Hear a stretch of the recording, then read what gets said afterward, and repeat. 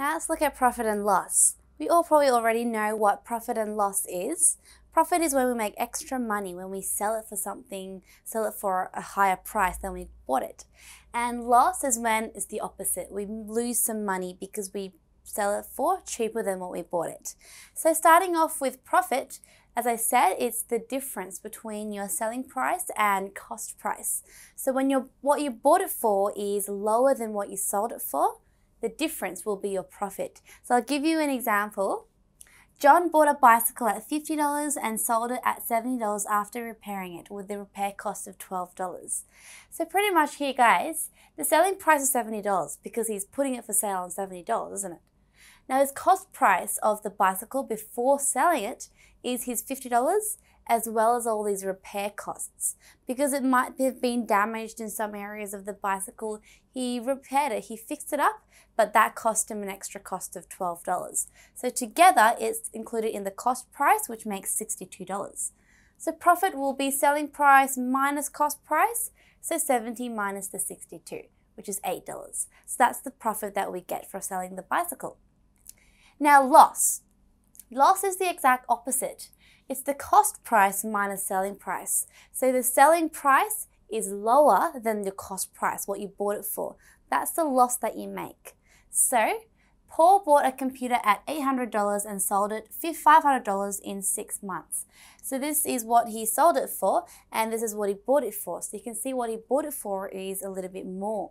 So I can say that the cost price is $800. That's what he bought it for. And his selling price is $500. The reason why it's lower is probably because it's secondhand. He's used it and it's not new anymore, so definitely the price must be lower. So therefore the loss would simply be the difference, which is $300. That is the loss that he made, okay? A bicycle was bought at $200 and sold it 8 months later, making a loss of 35% on the purchase price. Find the loss.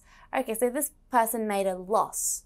And if this is the cost price that he bought it for, he made a 35% loss, which is simply 35% of 200 that we multiply, and you should get $70. So that's the loss. Now in B, we want to find the selling price.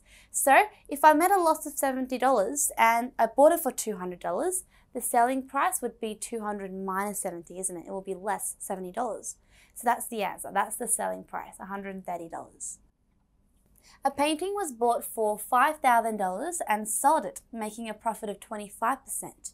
So the profit would be 25% of the cost price. So I multiply those together and get that. That's the profit. Now in B, I want to find the selling price. Now this person made a profit.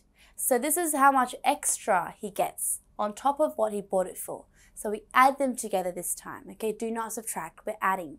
He sold it at this much price, and you can see that's a little bit more than what he bought it for in order to make a profit. The wholesale price of a fridge was $480 and the retail price was $600. Now guys, you must understand what's the difference between wholesale and retail. Retail are like outlets and shops that you see in the shopping mall. But wholesale is like a factory that produces those goods that are going to be sent to the retail shops. The wholesale is like you can think of as a factory that produces items, and retail shops buy goods from the wholesalers and then sell it in retail outlets. That's the difference, so you must understand it. Therefore, the wholesale price must be lower. Retailers want to make profits, so they buy it from the wholesales and then they sell it for a little bit more than what they bought it for in order to make a profit. So that's why here the wholesale price is lower than the retail price. So express the profit as a percentage of the wholesale price. So the profit must be the difference. So 600 minus 480 is the profit, which gives you $120. Now they say we want a percentage of the wholesale price. The wholesale price is 480. So that as a percentage out of the 480, we simply multiply by 100 to get that percent. And then we get 25%. So that's the profit of the wholesale price. But now in B, we want to express the profit as a percentage of the retail price. The retail price is 600, so we put the same profit, 120, but this time out of 600. And then again multiply by 100 to get the percent, and that's what you get. Okay? James bought a camera for $240 and sold it for $180. So you can see that she sold it for a little bit less because, again, as I said, it's secondhand, it's not new. He sold it for a little less, so he made a loss this time. So we want to find the loss, simply find the difference between the selling price and the cost price.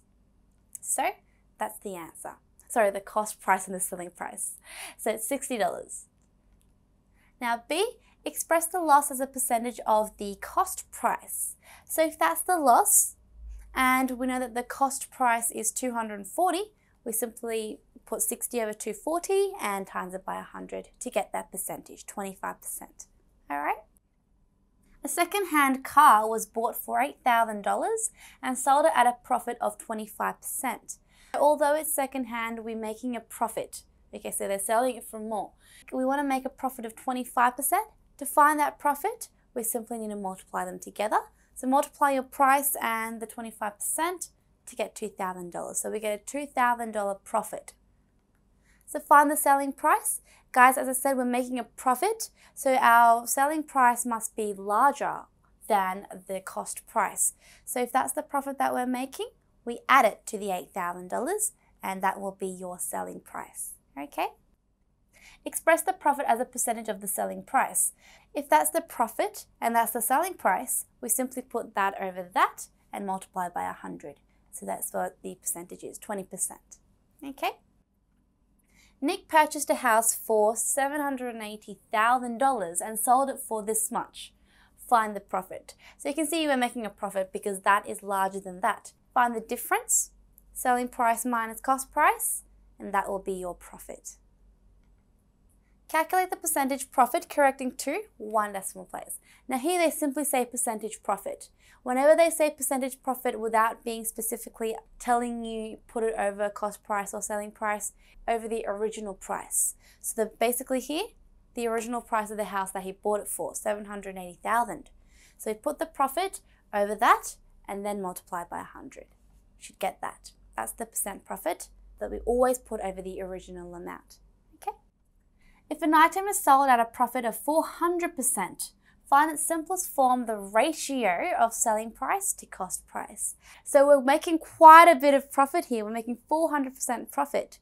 Our usual price, our original price of an item, we always consider that as 100%. So if I'm making 400%, basically the selling price is 500%. 400 plus 100%.